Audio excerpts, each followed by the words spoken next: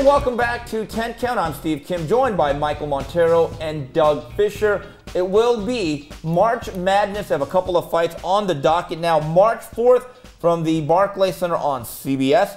Danny Garcia takes on Keith Thurman. And then the next week from the Turning Stone Casino in Verona, New York, HBO's Boxing After Dark presents a main event of David Lemieux taking on Curtis Stevens.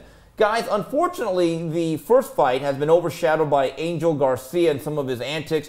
Here's my question. Why is everyone so offended now by Angel Garcia? It kind of reminds me of that famous line from Chris Rock when he talked about Sigmund and Freud, where the tiger didn't go crazy. The tiger went tiger. Right.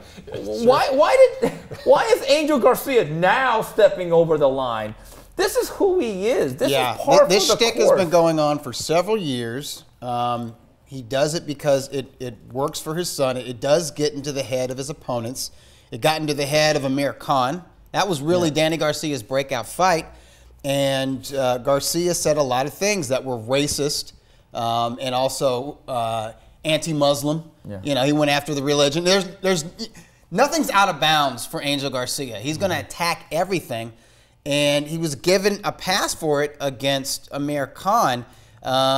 He wasn't given a pass, and he shouldn't get a pass for it anytime he's uttering racial slurs and epithets, or if he's going after people's nationality, their ethnicity, their religious background. But he's being called on it now, and maybe it's because he slandered an African American in Keith Thurman, or maybe everyone is just plain sick of Angel Garcia by this point.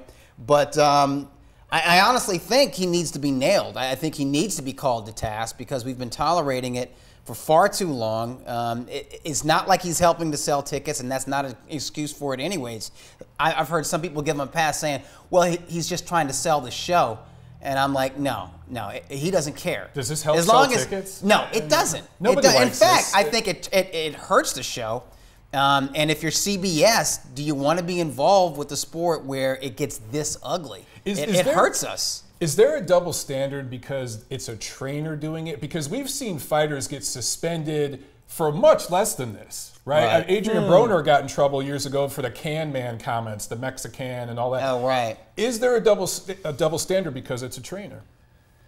Is he getting a pass because of that? You know, Doug, you go to that point about slamming African Americans and he dropped the bomb, and I don't mean the atomic. N-bomb, He did that to Zab Judah. I'm just saying, all this talk of he needs to be banned or I'm so outraged, and you're tweeting about it while you're laughing on stage with the guy. If you're that outraged, pull your association from the fight. And I asked this in my column today.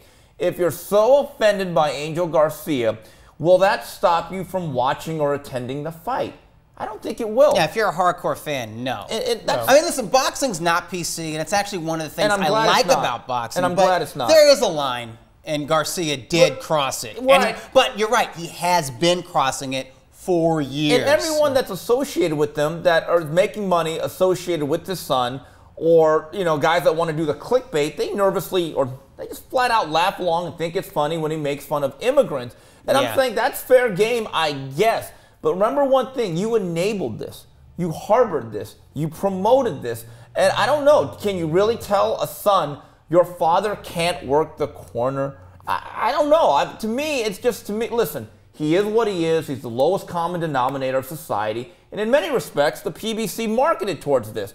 It's their problem now. And how much of the media, particularly the independent media on YouTube, and a lot of the YouTube guys that are the PBC pom-pom wavers, stick a camera in his face and just ask him a question, baiting him to say something stupid so they can get a video that gets 200,000 clicks and they can get subscribers.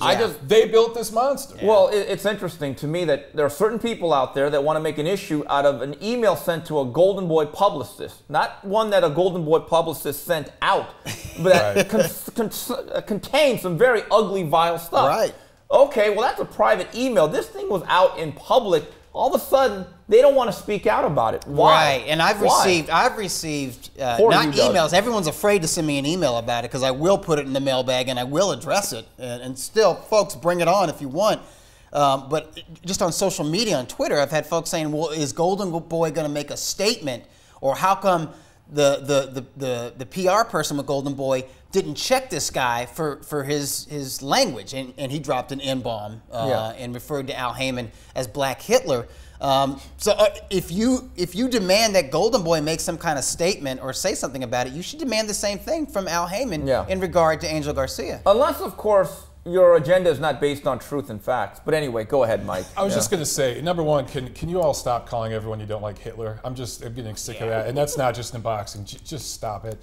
But number two, we're all on Twitter. We have followers that are kind of wackos. You guys see some. Are we responsible for that? You're not responsible for who follows you, for who messages you something crazy. It's one thing if you respond and say some of those things yourself. But with the Golden Boy thing, comparing that to Angel Garcia is stupid. But here's the thing. We haven't even talked about the damn fight yet.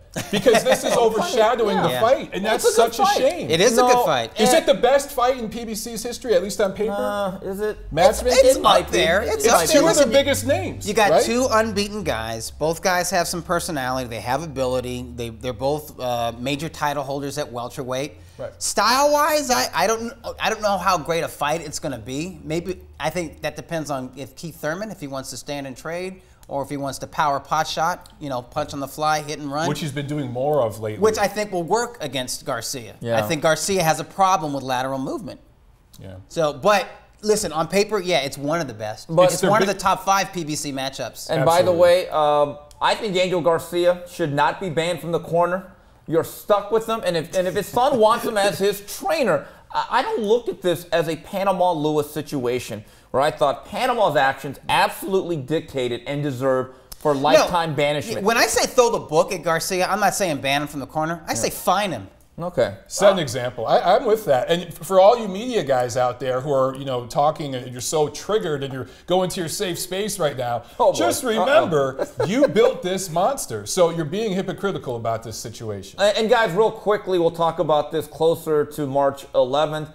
Stevens Lemieux, you got two legitimate left hookers, and I think both guys are fighting for relevancy.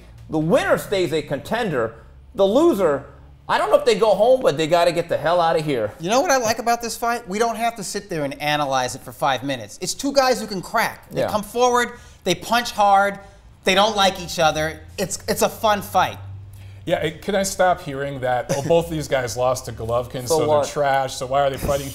Both of these guys are top 10 middleweights. The winner of this fight is arguably a top 5 middleweight and still a big part of the picture. And what I love about it, I don't know who wins. I can't pick a winner. Absolutely. So there you have it, some stuff going on in March. On behalf of Doug Fischer, Michael Montero, this is Steve Kim saying goodbye, everybody.